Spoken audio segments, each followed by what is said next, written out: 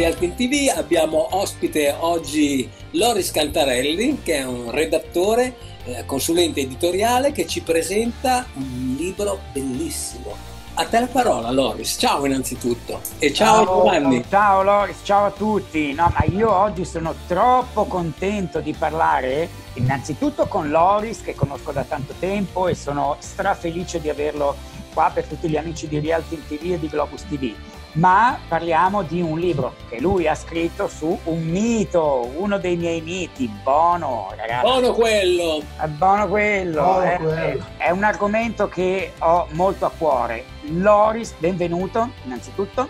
Ciao, grazie. Grazie a te per il tempo a noi dedicato, anzi ne approfitto già per ringraziare la HOEPLI che ci ha dato la possibilità appunto di fare questa intervista e che ha realizzato questo libro con te. Ma io subito parto proprio in battuta, vorrei farti 100.000 domande. La prima è, ma il tuo rapporto con gli U2 come è iniziato? Allora, uno che scrive un libro su Bono, in qualche maniera deve essere scattata qualche cosa, e non è neanche il primo. Sì, è vero, 15 e 16 anni fa avevo scritto 2 libri sugli U2 per la Editori Riuniti, che allora aveva le sue collane musicali dirette da quello che oggi dirige le collane musicali della HOEPLI, cioè Ezio Guaitamacchi, che prima ancora aveva diretto i libri musicali dell'Arcana editrice. Quindi salutiamo anche Ezio e ringraziamo Ezio, che è una persona che mi sta molto a cuore. Sì, lui ci siamo visti un po' per caso e mi ha detto: ma l'anno prossimo Bono compie 60 anni, come dicevi tu. Quando una persona è un mito sembra senza età, insomma fa un po' effetto quando Mick Jagger, quando i grandi, no, compiono gli anni come noi poveri mortali, e dici beh, però questo può essere l'occasione per fare un excursus, anche perché ci sono stati una 50ina di libri anche in Italia che sono arrivati in Italia tra traduzioni e sugli U2 da italiani, però in gran parte, nella quasi totalità, sempre solo sugli U2. Anche se io per primo mi ha dato fastidio spesso, perché poi quando si parla dei libri o più facilmente nei servizi televisivi o negli articoli delle riviste di U2, poi alla fine si parla quasi esclusivamente di Bono. E aveva sempre dato un po' fastidio, perché secondo me gli U2 sono comunque il classico esempio dove il tutto è superiore alla somma delle parti, no? Ognuno contribuisce e poi insieme fanno un qualcosa di più. È chiaro, però io dico sempre, guarda, ti interrompo solo un attimo, dico sempre, se in strada cammina Larry Mullen o cammina Adam Clayton, di sicuro io mi giro, ma quante persone si girerebbero nei confronti invece se dovessero camminare Bono o anche di Edge, diciamo. Però se cammina Bono penso che lo riconoscano. Certo, no, ma infatti, e dopo questa spirale ovviamente va avanti, ma ci sta, lo capisco, giornalisticamente è indiscutibile. Noi stessi abbiamo fatto un libro su di lui e non sugli altri. Per pochi minuti ci siamo posti la domanda con Ezio, visto che nella collana è uscito che è dedicata alle persone, non ai gruppi, alle personalità, ai musicisti, è uscito un volume su Page e Plant e non su Led Zeppelin, e ne uscirà adesso entro l'anno probabilmente uno su Waters e Gilmour e non sui Pink Floyd. Quindi abbiamo per qualche minuto andremo a beccare anche quegli autori e faremo le interviste anche a loro. Ma il tuo rapporto proprio con gli U2 come è nato? Primo brano ascoltato? Allora, credo, ci ho pensato perché ho fatto fatica, credo che sia stata Pride, sigla finale di DJ Television su Italia 1, proprio quando è uscita, quindi stiamo parlando di più di 35 anni fa. All'epoca mi aveva ovviamente colpito la voce, perché poi mi colpisce di Bono è la personalità dirompente, ma diciamo musicalmente sulla voce, anche se credo molto appunto sia anche dovuta all'essenzialità della chitarra di Edge. Infatti dicevo, per qualche millisecondo abbiamo pensato se valeva la pena fare un libro su Bono e di Edge insieme, però diciamo il frontman avrebbe un po' mangiato il chitarrista, perché in effetti va bene, puoi fare uno su di Edge, esatto, una nuova intervista. No, è che da lì è scattata, che cosa è scattato? Ma è scattata un fascino per la voce, indubbiamente, e per questa musica immediata, essenziale. Dieghi dice sempre che se una cosa si può dire con 2 note anziché 3, lui è favorevole a usarne solo 2. A volte ci sono veramente pochi accordi nelle canzoni degli U2, quindi senz'altro da ragazzino, all'epoca avevo 14 anni, come l'età in cui Bono è diventato orfano, quindi tutt'altra storia, però mi ha colpito senz'altro la voce, la potenza della musica. Poi negli anni mi ha sempre incuriosito questa sua famelica curiosità, non solo musicale, ma appunto, come dice il sottotitolo, anche nell'impegno e nella spiritualità. Esatto. È tutto un insieme.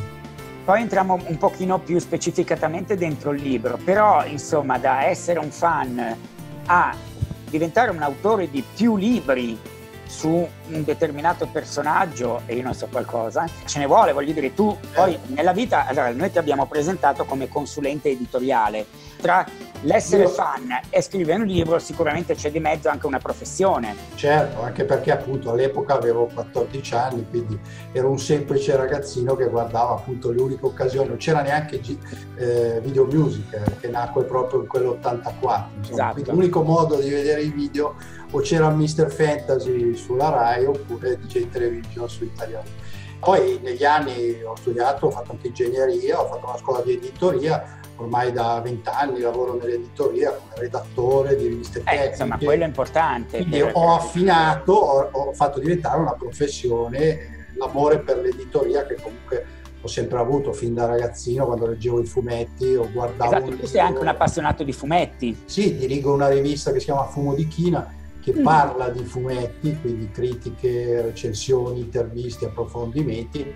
Quindi diciamo sono stato ben contento quelle occasioni che ho avuto di portare questa passione per la musica anche sul piano giornalistico, di approfondimento, perché fino al 2000 diciamo internet esisteva ma era una cosa per pochi, e quindi l'unico modo per sapere le notizie, per approfondire, per saperne di più sui cantanti, sugli autori, sugli artisti in generale, era o leggere i libri o leggere articoli. Spesso gli articoli sono dettati dalla fretta, con i libri si riesce a fare un ragionamento più esteso, e su quel signore lì di cose estese da raccontare. Voglio dire, ce ne sono. Allora, io ero anche iscritto ad una tua mailing list sì. Di qualche anno fa, dove regolarmente c'erano dei dettagli, veramente era una cosa molto dettagliata su tutto ciò che succedeva nel mondo degli U2 la settimana prima, in maniera quasi maniacale, nel senso che a me come fan faceva veramente piacere riceverla, perché cioè giorno per giorno, per un personaggio come Bono ma anche per tutta la band, c'era sempre qualche cosa, per cui mi faceva molto piacere. Un conto però è scrivere una newsletter, o chiamala come vuoi, si chiamava proprio newsletter, no? Ok, è un conto invece scrivere un libro che io adesso faccio anche un po' vedere, voglio insomma incuriosire tutti i fans, perché questo è veramente un libro fatto cioè con i fiocchi, ci sono un sacco di foto, è veramente curato molto bene, già guardate che belle, è fantastico. Sì, è stata molto brava l'impaginatrice Sara Taglialegna, mi fa piacere parlare. Un bel librone, è il più alto della collana, doveva durare 200 pagine. Ragazzi, guarda che bello. Ho sforato a 250. Buono, l'odore dei libri mi piace un casino, e devo dire che è veramente un bellissimo formato, una bellissima cosa, ma insomma, come ci sei arrivato a scriverlo, tenendo conto che noi qui stiamo parlando, ok, di Bono, degli U2 e così via, ma noi parliamo di musica, impegno e spiritualità. Ora me la conti tutta.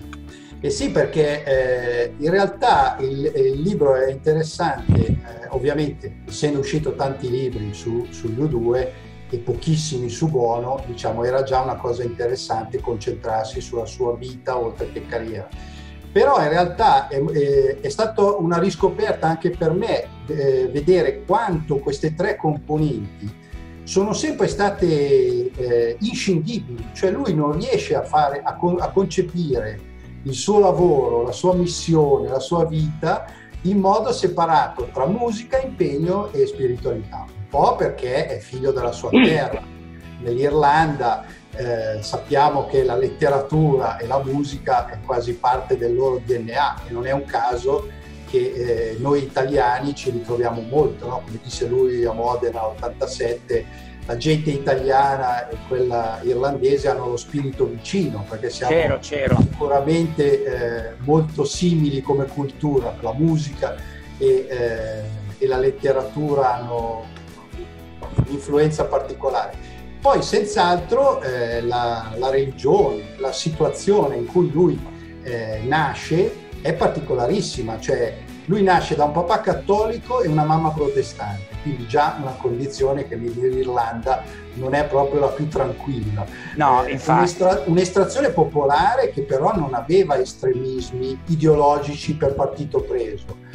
Anche dal punto di vista politico, sia suo padre che sua madre dicevano: noi vediamo ogni proposta e poi valutiamo, non è che siamo di una parte. Quindi lui cresce in una condizione particolarissima, in un paese particolarissimo, finché nel 74, quando lui ha 14 anni, il terrorismo irlandese, no? I troubles, i disordini nord-irlandesi arrivano anche nella capitale, Dublino, quindi nelle strade che Bono, il giovane Bono, frequenta tutti i giorni, comincia a esserci veramente l'occasione di saltare per aria.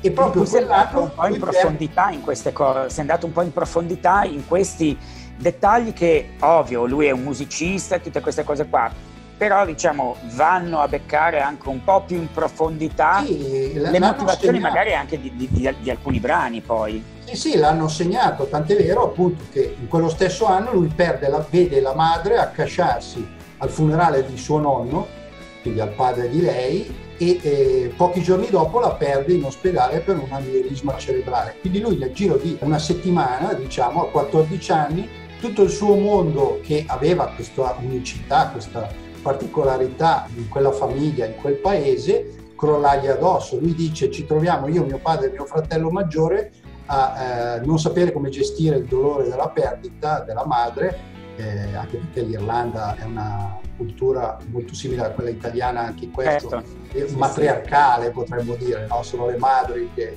regolano un po' la famiglia, almeno come cultura, come origine. È chiaro che oggi siamo in tutt'altra situazione, ma comunque lui potrebbe finire male, no? Come tanti purtroppo, e in diverse canzoni, lo accennavi, sapendo questo humus di partenza, acquistano tutta un'altra coloritura, cioè si spiegano molte cose. Per fortuna sua e nostra, e di tutti in realtà, nel giro di 2 anni lui riesce a reimpostare positivamente questa rabbia, questa frustrazione, tant'è vero che nell'autunno, a settembre del 76, a fine mese, nella stessa settimana si fidanza con quella che ancora adesso è sua moglie e si riunisce a quelli che ancora adesso sono i suoi compagni. Che un'altra famiglia, che è un unicum, direi, mondiale, cioè non esiste un gruppo a quel livello che non ha mai cambiato formazione, e un artista a quei livelli che non ha mai cambiato moglie, mi viene da dire, o che comunque ha mantenuto rapporti così. Tu li hai visti dal vivo un po' di volte, ovviamente? 4, 5, 6 volte, adesso non mi ricordo. Diciamo dagli anni 90 ogni turno. Ho perso la prima volta a Milano quando ci fu la novità. So che tu c'eri perché dovevano suonare al palazzetto, che però per il tetto sfondato dalla neve fu dirottato. Esatto. Vabbè, però insomma hai comunque avuto degli incontri ravvicinati, chiamiamoli così, anche se non mi sbaglio non hai mai avuto l'occasione di incontrarli, però insomma li hai seguiti però in maniera molto vicina. Sì, poi è capitato, diciamo, anche di essere veramente nelle prime file dei concerti o nelle uscite, nelle entrate davanti alle situazioni. E anche questo è curioso, perché Bono è uno di quelli che si ferma più a lungo, mentre molti artisti magari tirano lunghi, o anche nello stesso gruppo Larry è famoso per non fermarsi più di tanto, anche se non è vero che non si ferma mai, ma insomma qualche volta si ferma. Chiaro che la richiesta per Bono, appunto come dicevamo, non è la stessa per gli altri.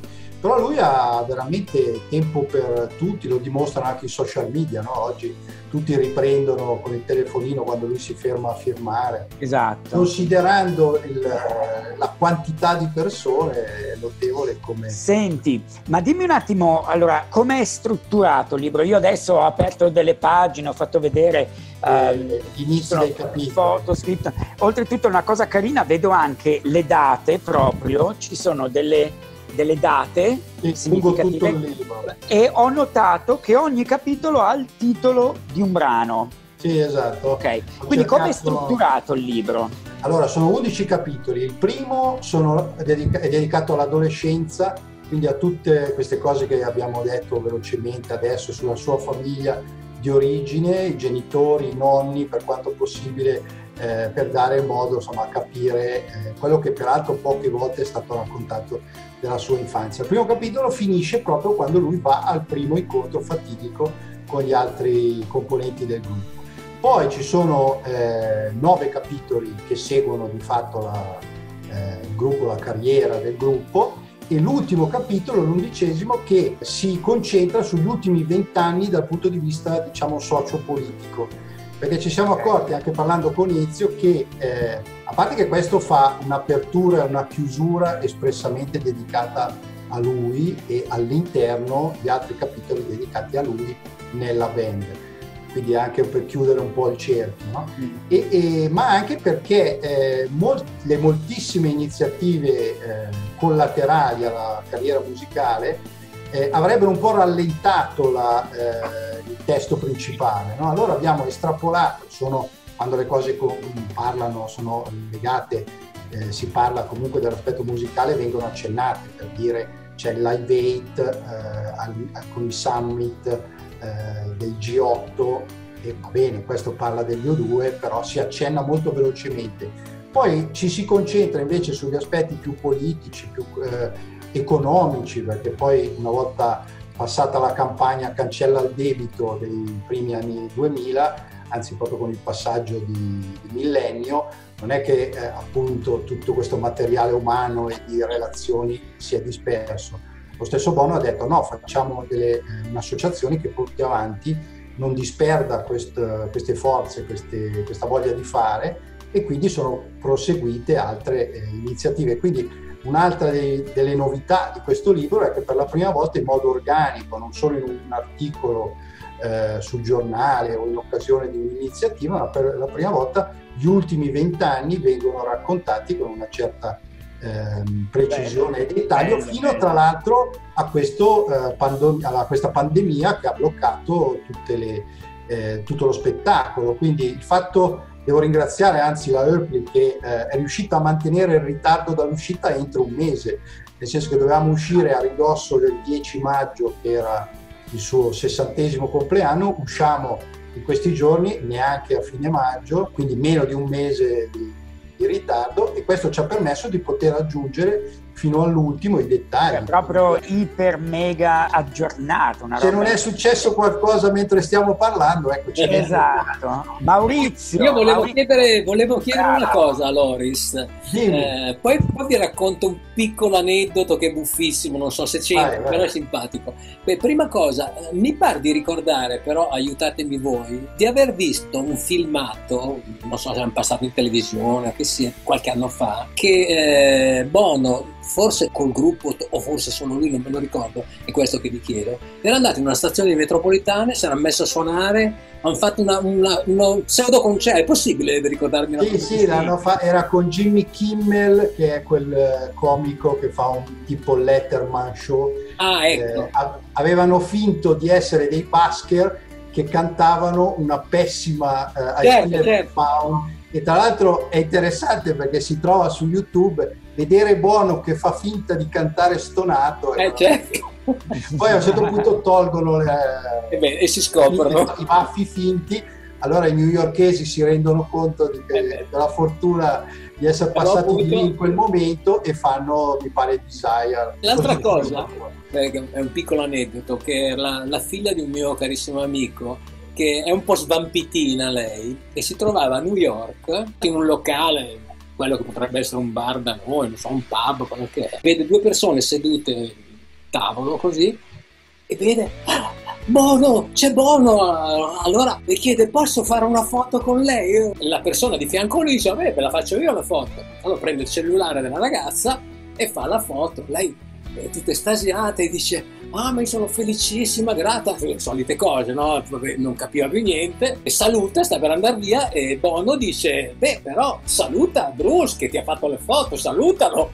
Era Bruce Springsteen, non l'aveva riconosciuto. Quindi buffissima sta cosa, vabbè, non c'entra nulla, però così. Vabbè, interessante. Sì, diciamo, forse Bruce Springsteen è più everyman, diciamo, Bono ormai è finito 3 volte sul Time, sulla copertina di un settimanale internazionale, forse attira di più, però è divertente questa cosa. Infatti avere una foto, cioè, attenzione, la foto cattata da Bruce, cioè ha anche la foto, la sua firma, se vogliamo.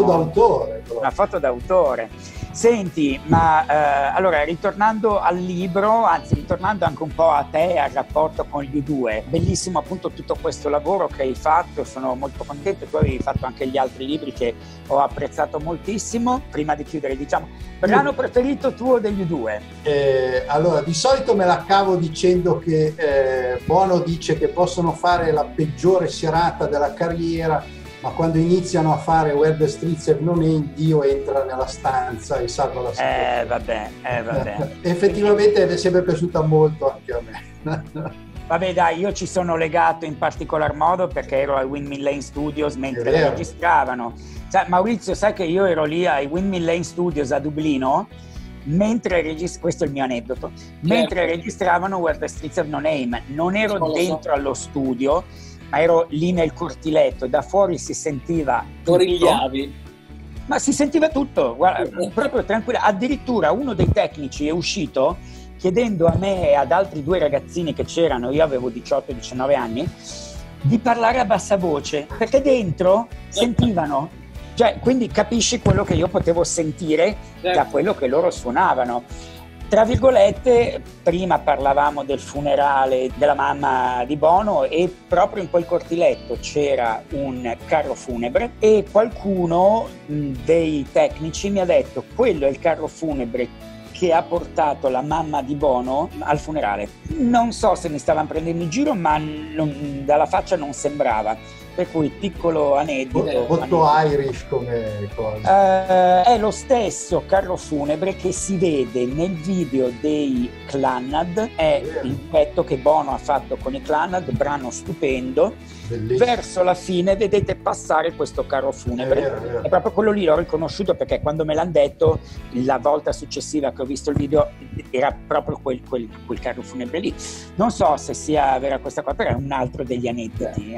Io mi auguro che tu prima o poi possa incontrare ovviamente Bono and Company. Durante un'intervista, tu che intervisti Bono, ma cosa gli chiederesti ad un personaggio così ampio? Me l'hanno chiesto spesso. Io gli chiederei proprio di parlare di queste 3 componenti, cioè perché lui non riesce a separare la musica, l'impegno e la spiritualità. In che senso?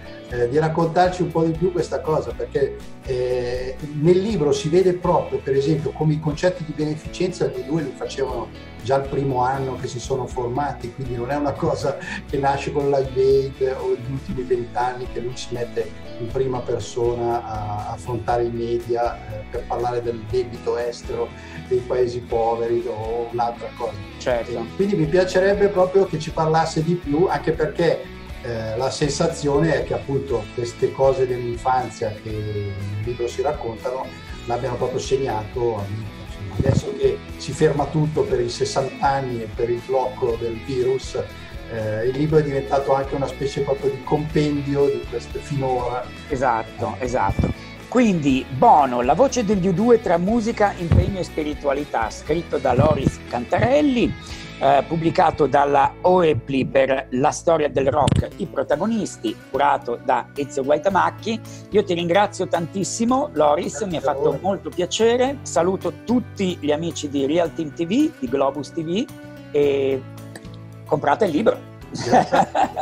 Messaggio proprio promozionale, comprate il libro. Ciao ciao. Ciao, grazie Grazie mille. Ciao. Ciao, ciao, ciao, ciao.